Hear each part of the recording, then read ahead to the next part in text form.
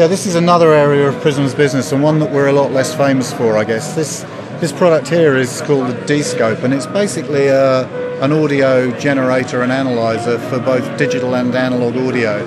And it's used by guys in research laboratories who are trying to develop audio products, both analog and digital, and they need to measure the performance of them, and they need to measure it with great accuracy. We're looking for levels of distortion way below 100 dBs, noise floors 100, 150 dBs down. It's a very accurate instrument, and you may wonder why a company like Prism Sound is making test equipment, because if we're famous for anything, it's probably the converters and the EQs, compressors and things. And the answer's simple, really, which was that when we began to make conversion equipment, we very soon found that we couldn't go and buy any measurement equipment which would measure the performance of the converters we were making, because the converters were better than the measuring equipment was in those days.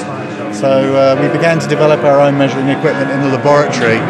And it was pretty ugly stuff, it didn't have nice user interfaces, it was pretty mathematical and all full of spreadsheets and stuff. But somebody said one day, this stuff, if we just made it look a little better and a bit more user-friendly, then there must be a lot of people who have this problem of needing more accurate audio measuring equipment. And so the D-Scope was born, and this is, by now, after many years of development, a very flexible instrument. There's pretty much nothing in audio that it can't measure.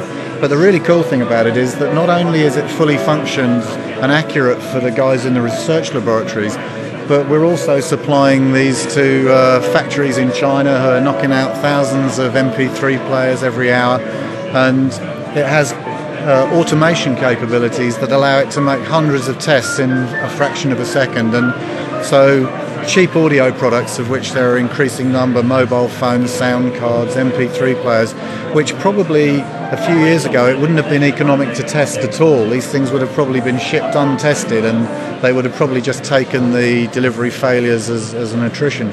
Now these guys are testing every single unit that comes off the line, and they're able to do it because of this technology.